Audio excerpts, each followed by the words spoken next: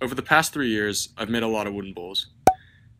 And as a graduating high school senior, I kind of wanted to build something really unique before I headed off to college. After I did some research, I realized I'd only really crafted or seen bowls with geometric shapes on the sides. So I set about designing a bowl with my nickname, KHou, inlaid on the side. I used SketchUp to create a digital model of all the pieces I would need, as well as the general shape, dimensions, and raw materials that would go into the finished product. I started by creating the segmented rings, basically creating a lot of little trapezoids that I can glue together to form a ring. I first joint the wood to get a smooth edge. Next, I take the wood over to the planer to get the surface even. I'm using a combination of walnut and poplar for this bowl. After sanding the boards flat on the surface sander, I can now rip the boards into long strips.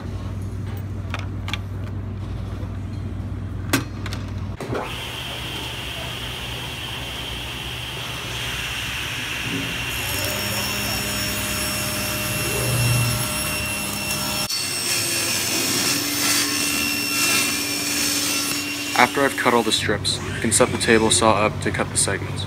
I angle my fence at 15 degrees. I'm cutting rings of 12 segments, meaning the angle between two pieces is 30 degrees.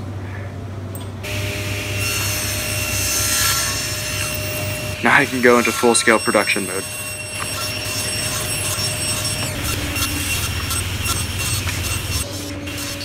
I actually had an incident on the table saw where a piece got caught and kicked back at me.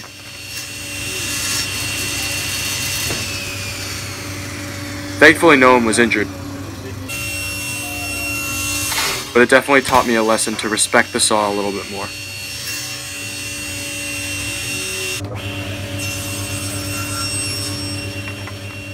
About 50 cuts later, I was done.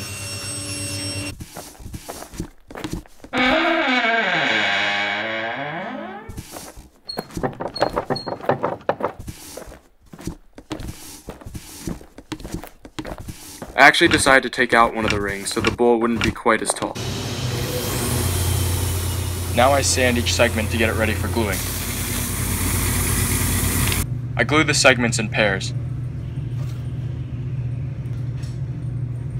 Since there's no clamps for this, I'm forced to use my hands.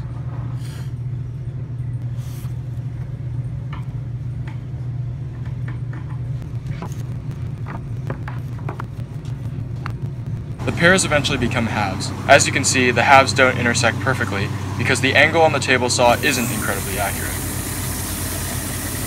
I sand the two halves. Perfect fit. So I glue up the rings and sand them flat. Now I need to cut out what will be the base of the bowl.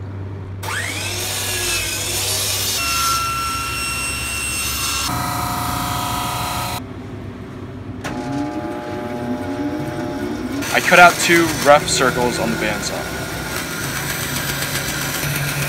One is the base of the bowl, the other is a waste block that I use to mount the piece to the lathe. With the bottom half of my bowl complete, I can stack all the layers and glue them.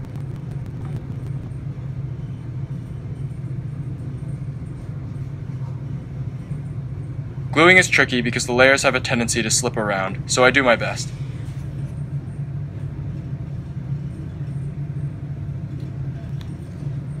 The important thing is that I don't have any gaps in my wood.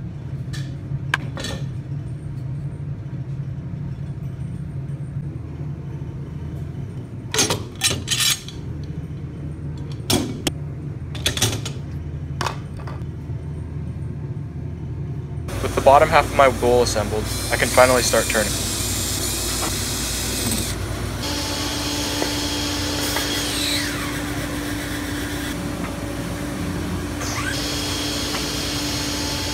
I add a piece of wood at the end of the bowl so that I can use the tailstock. This decreases the likelihood that the bowl will fly off the lathe. As you can tell, my gluing was not great, so my piece is very imbalanced. This is probably the most nerve-wracking and dangerous part of wood turning. I take it one step at a time and slowly carve away at the wood until it's smooth.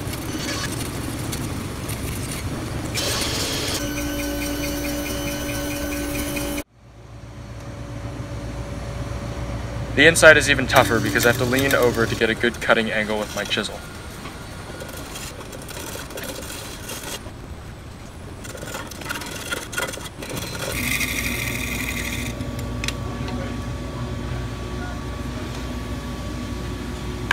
The bottom half is now finished. Now it's time to make the letters, so I start by creating a 2D vector of the letters KHou on SketchUp. I export them to Aspire, the software for the CNC router. The basic idea is that I'll have 2 layers. The outside of the bowl will be walnut with poplar letters, and the inside of the bowl will just be poplar with no letters. The letters are the depth of 1 plank, whereas the letter pockets are 2 planks deep.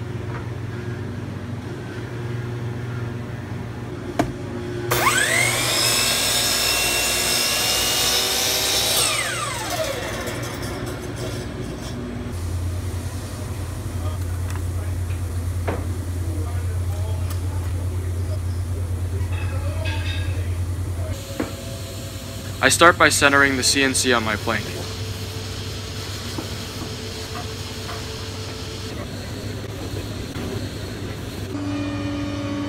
Calibrate the depth of wood.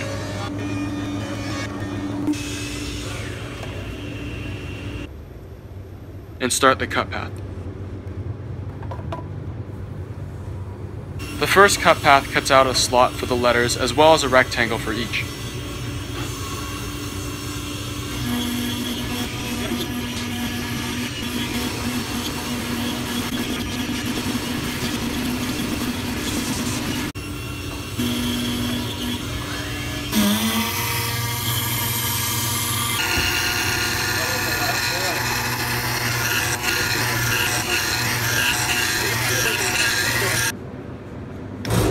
I leave a tiny bit of thickness on the bottom, then sand it off, releasing the blocks. The second cut path cuts out the letters themselves. I use the same sanding method to release the letters.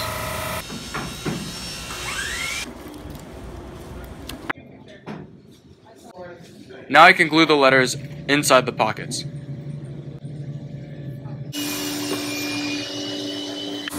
The next step is to angle the blocks to form a ring.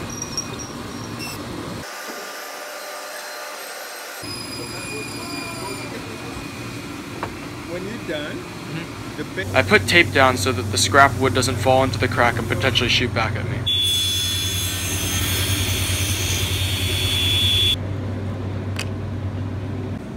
The ring turned out too small. The walnut would be perfectly flush on the outside, but I likely wouldn't get all poplar on the inside of the bowl. If I added a spacer between each segment, I would have more room for error when turning.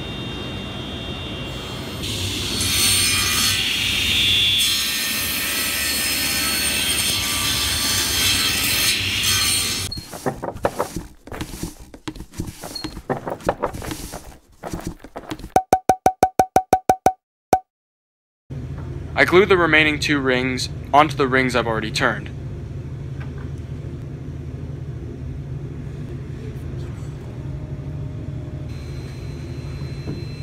My favorite wood YouTuber, Frank Howarth, uses this method of having a piece of scrap wood on one side, then using a sort of lever mechanism to apply pressure downward.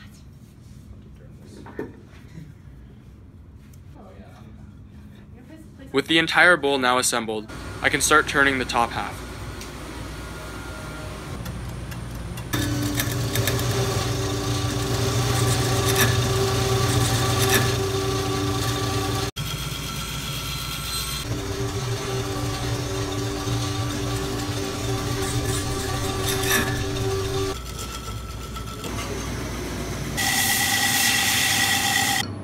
After everything is relatively smooth, I can add wood filler into the cracks in the letters. The CNC left small gaps, so I mixed some of my old sawdust and glue and pressed it into the cracks. I sand the excess wood filler off.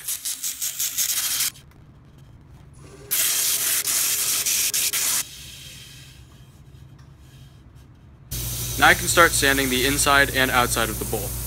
I start with a very rough 60 grit and move all the way up to 600 grit to get that polished look and feel. My favorite part is adding the finish. It's easily the most rewarding part of turning, and it gives the bowl the deep richness that I've learned to love. I'm using a mineral oil beeswax finish.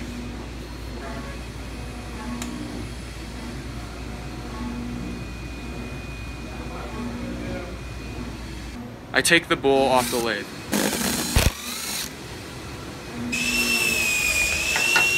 And use the bandsaw and a fence to cut off the waste block.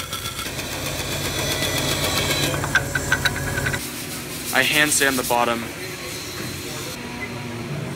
and add more finish.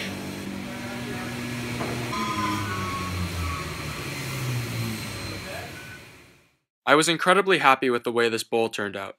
The entire process, from research and design to building, filming, and editing this video, took about 60 hours spread across 12 weeks. This is my last big wood turning project in high school. I would like to say thanks to all my shop teachers who took me under their wing even though I'd never even taken woodshop until this semester. Wood will forever be a part of the way I think, approach problems, and most importantly, it'll be a passion that I'll keep with me for the rest of my life.